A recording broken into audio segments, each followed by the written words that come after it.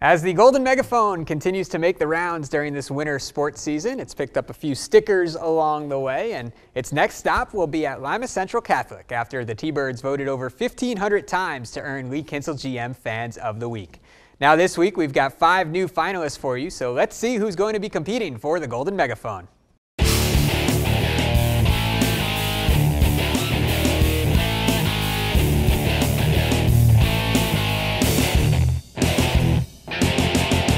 There's Big Bird standing out in a sea of orange at Minster. The barn was rocking at New Knoxville on Friday night. Ranger fans dressed the part. Pandora Gilboa student section found the WOSN cameras, and that earns the Rockets a nomination this week. Shawnee clapping along with the pep band, rooting the Indians to their 7th straight victory.